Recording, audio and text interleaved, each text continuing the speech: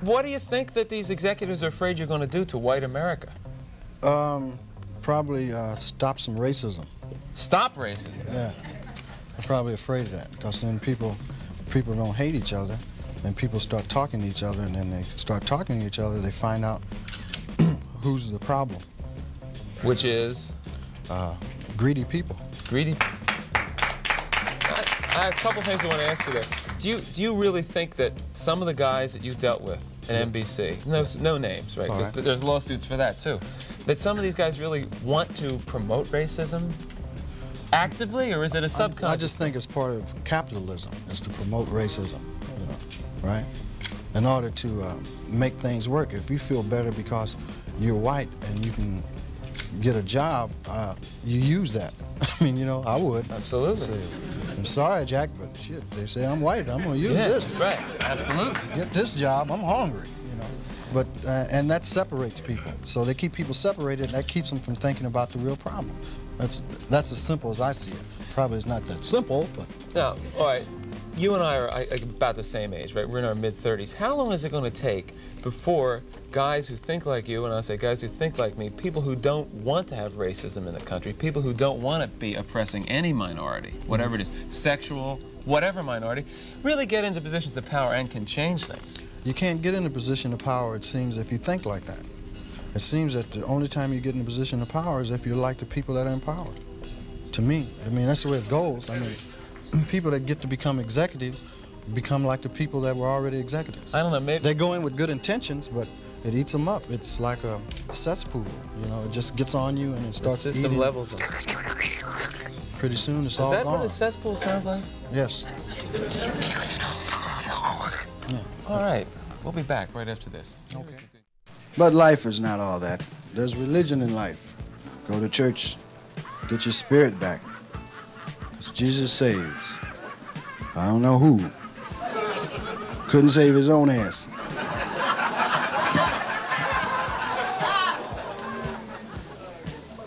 No, he was a nice person, according to the history books. I get chills when I talk about him, but I got to. That's some kind of weird shit. I wouldn't get crucified. Because knowing what people are like, the motherfucker couldn't crucify me. Say, yeah, bro, it's probably motherfucker God. I'm gonna step it on off a couple more blocks. You can imagine getting crucified, motherfucker, stick a nail in your hand? Shit. It's either genius or bedbug time. Did you let a motherfucker stick some nails in your hand, bro? No, I know. Shit.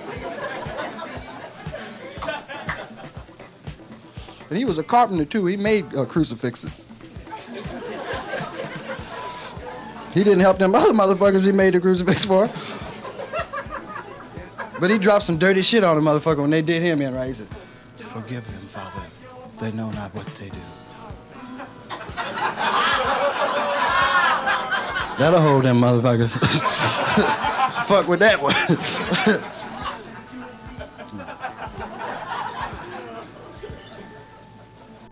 Religion fucked a lot of people up.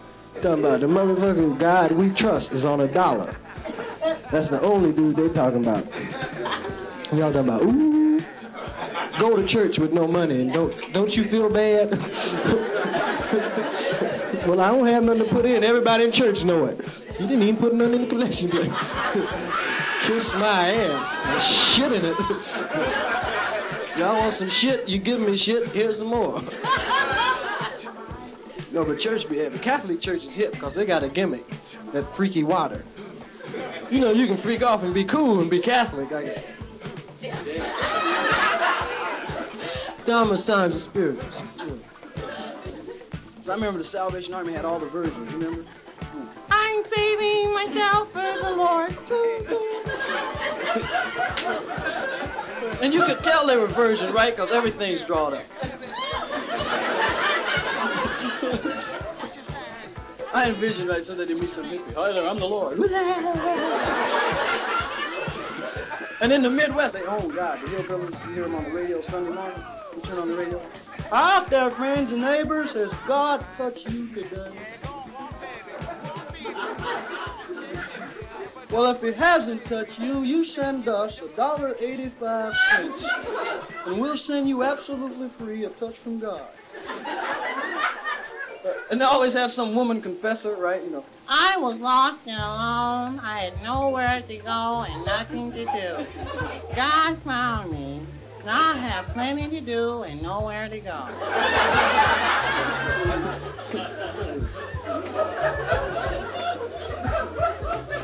I went to white Protestant church for a while, you know, but it scared me, man. The music, they had some weird music going.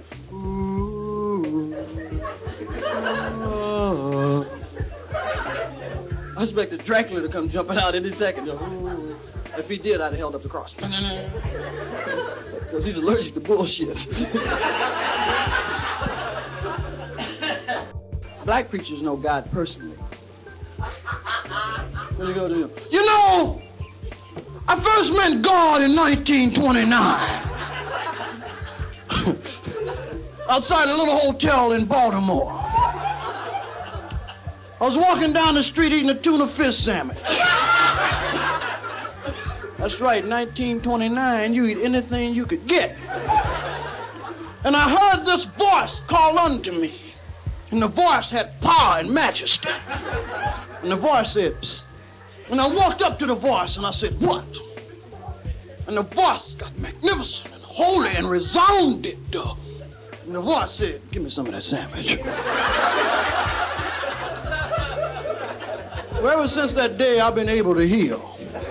Because I didn't get up off the sandwich. So if you're God, make your own goddamn sandwich. I ain't mess with you, don't mess with me. It's rough out here, God. Winos knew God. But they all knew Jesus Christ, right? Every wino. I never. You know, Jesus Christ? Shit, live over there in the project. Run the elevator down to Jefferson Hotel, man. Nigga ain't shit. You know his mama. In fact, my mama saved his mama's life up there in the third floor apartment at Taft Home. Didn't get a nickel for it. That's right, because she was carrying that boy. Knew it was a boy because she was carrying it low. And she told her husband, Joe, God made the baby. He damn near killed her with a cue stick up there. I don't go to church. God don't live in church. They say the body is the temple. I'm walking in church right now. Soon as you go to church, there's somebody trying to stick a dick in you and they need some money.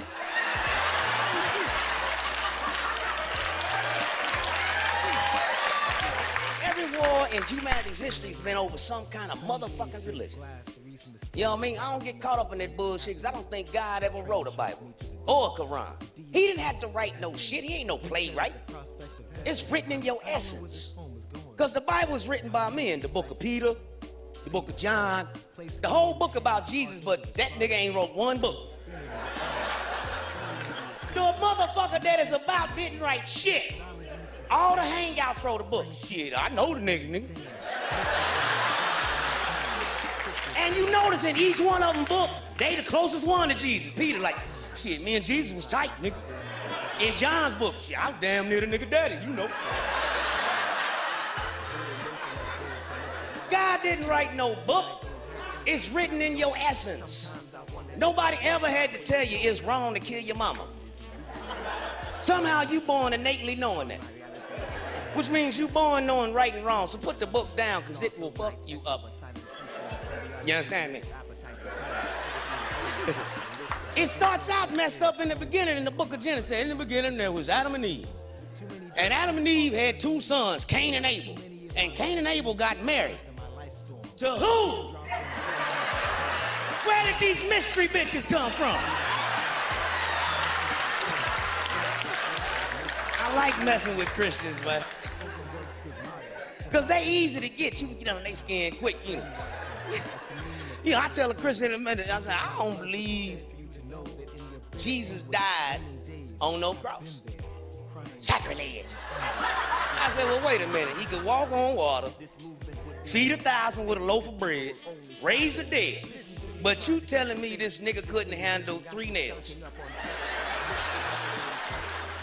I know brothers with 9 bullet wounds still walking around. His name is 50 Cent. You telling me 50 Cent colder than Jesus? Maybe you delusional motherfucker. I bet you Jesus was a cool kid. His mama be like, now Jesus, go on in there and take a bath and don't be walking on your water.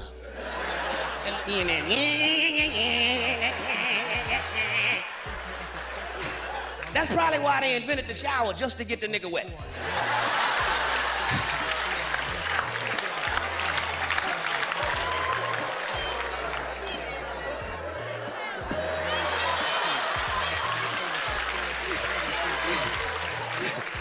Look at some of the Christian heads in here. You going to hell. Don't be talking about Jesus, Eddie. Don't be talking about it. You know how Jesus whistled? You know, with the hole in the hand.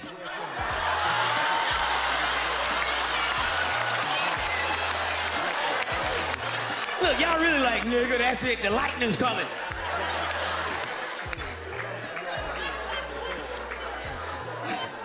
Christian always the first one want to send somebody to hell. You going to hell.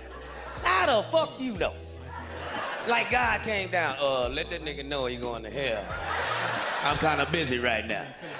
You know what I mean? I made my Heavenly Father's image. If I got a sense of humor, that means God got one. God probably up there cracking up right now. Hey, Jesus, come here. That crazy nigga I made his own. He talking about you, boy. He said you walk on your back walk. He said you whistle like this. I don't get mad, nigga. That shit was funny. That shit was funny.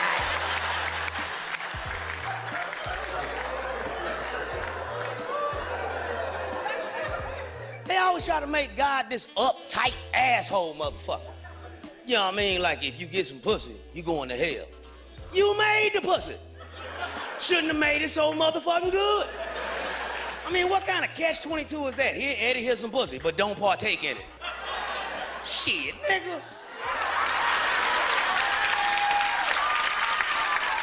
See, I'd be a Muslim, but the Muslim faith, they too strict. You know what I mean? You can't smoke no weed. You can't get your dick sucked by a bitch that ain't your wife.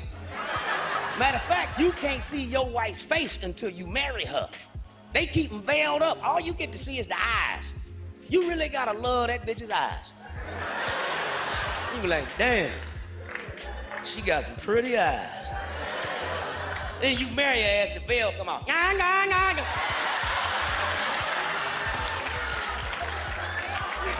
No wonder they get 20 wives. You playing the law of averages. I'm telling you, I think Christians are jealous of Muslims. Because you ain't gonna out-devout a Muslim. That's the most devout faith you ever run into.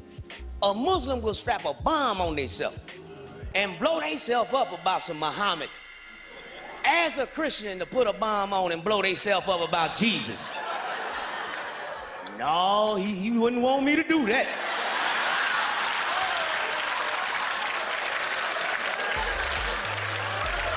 He just blessed me with this house. I'm sure he wants me to live in it.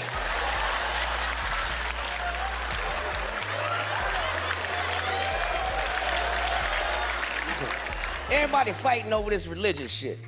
You understand me? The Christians say Jesus is the messenger. The Muslims say it's Muhammad. I say, who gives a fuck who the messenger is? Did you get the message?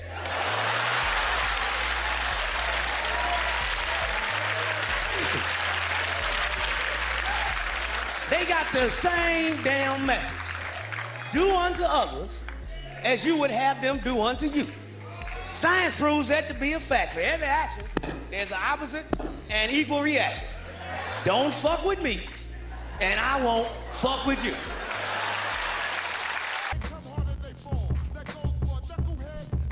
So what is true? Nobody knows. It's individual to the individual's experience in life. Find your truth and stop running around with a book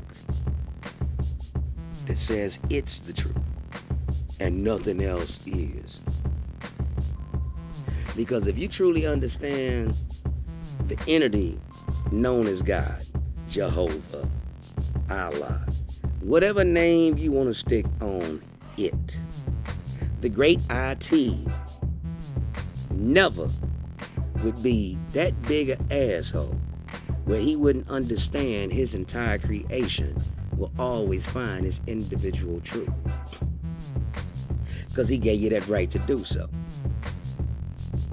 It's called choice. That's what separates us from basic animals. A lion doesn't have a choice in a decision in being a lion. It's a lion. When it's hungry, it's gonna kill, it's gonna eat. After it eat, you can lay right next to that motherfucker. It ain't gonna hurt you. Because it's taking care of its basic nature. It doesn't have a choice. An insect is going to do what it is designed to do, programmed to do.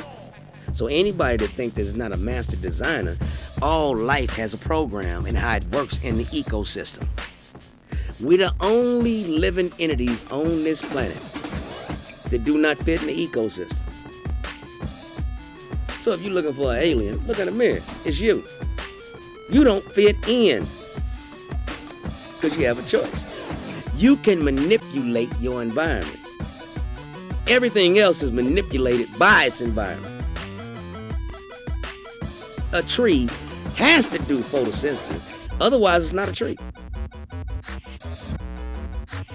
We don't have to do a damn thing.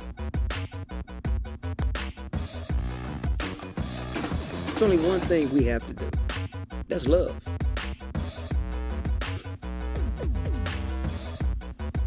It is the moving force of the human race.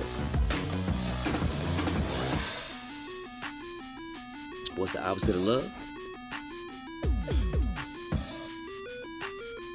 There's your devil. It ain't some invisible dude way down the hill running around. It's you. It's the duality of self. You have a God state, you got a devil state. Which one are you flexing? Are you flexing your God or are you flexing your devil? Sometimes the devil can be fun. Sometimes God can be boring. Sometimes God is fun. I bought my mama a house. I got my kids some clothes. Sometimes the devil get on your damn nerves. Why are you trying to shoot at me, nigga? What's wrong with you? So we have to figure out which part of our attributes are we flexing, God or the devil. That's why he said, I'm gonna make man in my image. When you look in the mirror, did you not see your image? So who's God? All of us little miniature pieces of God, hanging the fuck out with each other. Imagine being God. Before the entire universe is created, imagine being all-knowing with nobody to share all this information with. What do you suffer from? Loneliness. So you blow yourself into a zillion parsecs, thus the ever-expanding universe. Science calls it the Big Bang. The Bible said what? In the beginning, let there be light. If all matter in the universe is at one point in space, and it's so dense that you can fit it on the top of a pen, there's no light, because the gravity's that great, so light can't escape it. Wow, you blow it up, gravity becomes less, light can escape, let there be light. So science proves what God said, and the greatest scientist is God. You create this nice little planet called Earth, and you paint yourself in this picture. Just like anybody that draws a picture of a boat on a lake, and you paint yourself sitting on the lake with a fishing pole. Well, God painted himself in and called it mankind. You know what's called mankind? Same kind as me, only man in the flesh. That's why when Adam said, what should I call all the animals? God said, you me, you little motherfucker. Name them. I gave you everything. You know everything. He said don't eat from the tree of life and the tree of knowledge. Why? It's called an overdose. If you already got eternal life and eternal knowledge, why would you eat more knowledge and more life? You OD'd. That's why we run around right now talking about what we know and how long we gonna live. We overdosed. I know that's one question, but You dealing with a deep motherfucker, so, you know, let me go there. Shit.